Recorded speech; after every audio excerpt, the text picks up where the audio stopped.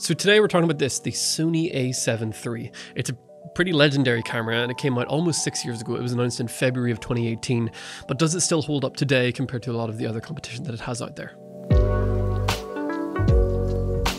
So if you don't know me, my name is Thomas. I'm a guy from Ireland who moved to Kentucky about 6 years ago. And when I moved to the States, actually the biggest portion of my income was primarily through photography and videography. I did a couple of commercials, a lot of short stories, a lot of church work, as a handful of weddings, different things like that. And almost all of it until recently was shot on the Sony a7 III. Eventually I ended up getting into cinema cameras and Blackmagic cameras, but most of the time, especially all of my photography work, was all done on the a7 III. It was the first camera that I ever pre-ordered.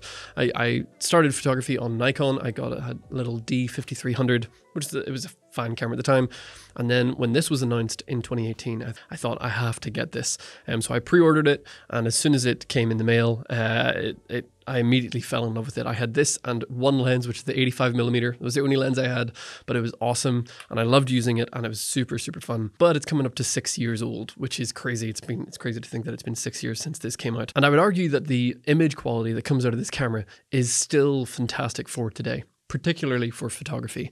But the question is it still relevant? Should you still use this camera, or should you upgrade, or should you even buy one of these if you're looking for a new camera today? Now, if you're to buy one of these new today, it's going to cost you about $1,400 or $1,500. I think currently it's on sale for $1,300 if you're getting the body only, which is, a fair price for the camera that it is. And for that amount of money, you're getting a fantastic camera that can take great photos, great video at a decent price. So for photography, I think it's still an absolutely fantastic camera. It's got I think it's a 24 megapixel sensor. I'll put it on the screen if I'm wrong, but I think it's 24. And it takes great photos. It's incredibly sharp. It's good in low light. And the colors are really decent. I like the colors. You can push them around quite a lot, especially if you shoot in RAW. And with a great lens, this camera is incredible for photography. It's actually still my wife's A camera for all of her photography work. She does a lot of portraits and a lot of family shoots and stuff like that. And she absolutely loves it. I've tried to give her other cameras like the Sony a6700 that you're looking at right now, but she just likes this one. She likes having the full-size viewfinder. The screen, she actually prefers the tilting screen. We're going to talk a bit more about that in a second. But if you're in front of the camera taking photos, actually having the tilting screen can be pretty beneficial. Sometimes the full articulating screen can kind of get in the way. There's other times where it's better, but for photos, actually personally, I think she would say the same thing.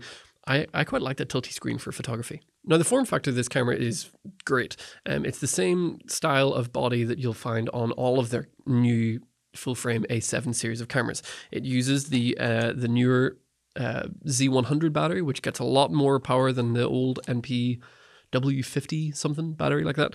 So the battery life is great. The quality of the photos is great.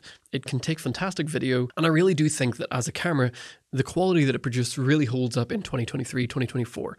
I don't think you can go wrong with still using this camera today. But I do have to say, I don't actually know if it's worth buying one of these today.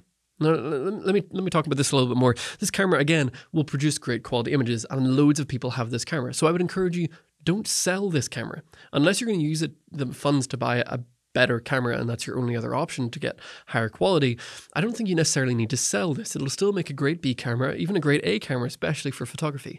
I think people are very quick to buy and sell all of their gear very quickly, and you end up regretting it and wanting to go back and have it. And I've fallen prey to that. Like, I sell stuff all the time because I'm always wanting the next best gear, and usually the only funds I'll have to be able to buy that stuff is to sell my other stuff.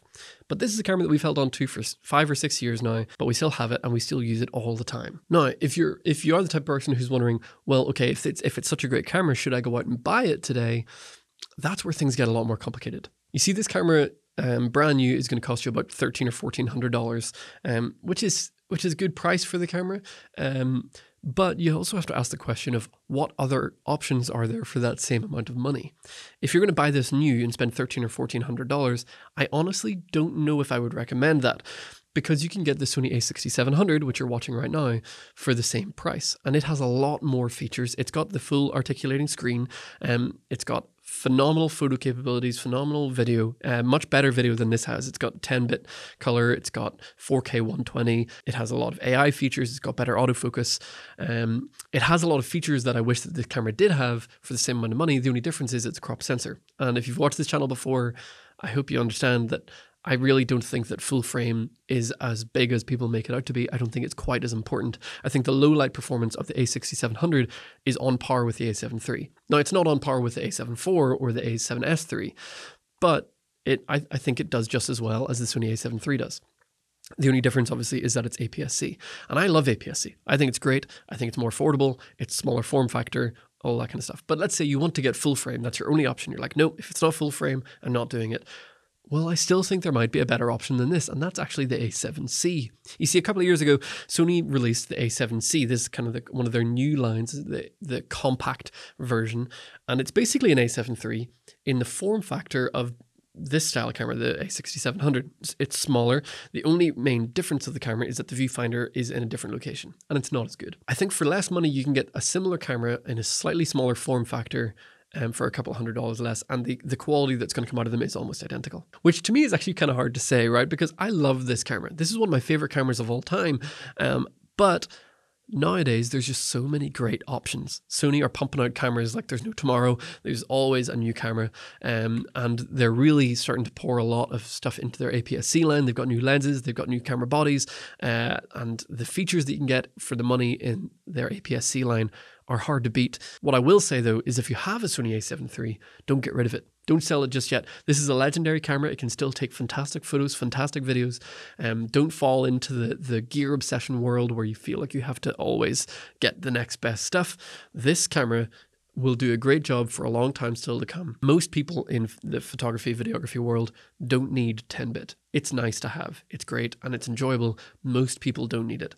Most people are not going to be shooting 4K 120. Or even 4K 60. A lot of people just want to have 4K 24, or 1080p is still great if you upscale it. So for a lot of people, the features that you can get with this camera are great, and if you own one, don't sell it just yet. Unless you really are in a situation where you need to, you're making a good amount of money with your cameras that justify you spending more money on a better one, then sure. But if you have one of these, don't worry, don't feel like you have to sell it to get the next best thing, because you can still get a great product out of this camera. And if you're looking to buy a new camera today, I wish I could recommend you this. I really do.